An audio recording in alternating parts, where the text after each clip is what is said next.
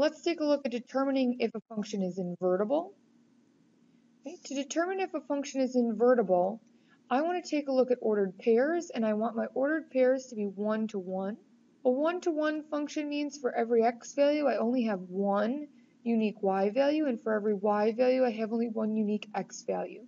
That means that I should not have any x or y values repeated. The other test for this is that I could use the horizontal line test.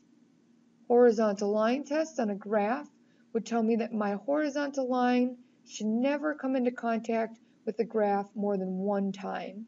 So let's take a look at this first example. We're given 3 ordered pairs. This is indeed invertible. Okay? It's invertible because for every x value, I have a unique output.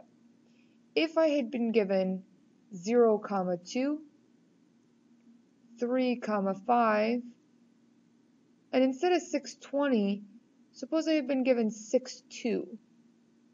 In this particular example, since I have 2 x values, and they each have out a y value, this would have been no. It would have been no because it's not 1 to 1. If I take a look at my function x squared, this is your typical parabola. If I graph it specifically, I would start at 0, 0. I would rise up 1 into the right one, up 3 into the right one, then up 5 into the right one, and same thing on the left here. And this parabola does not pass the horizontal line test. And we see, in fact, if we draw a horizontal line, that it contacts or intersects our parabola at 2 spots.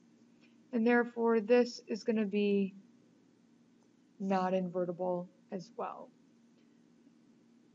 Hopefully this has covered a lot of review topics for you from section 9.4 in our text.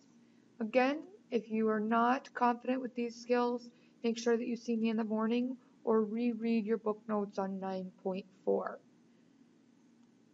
I wish you all the best on your quiz. Good luck tomorrow.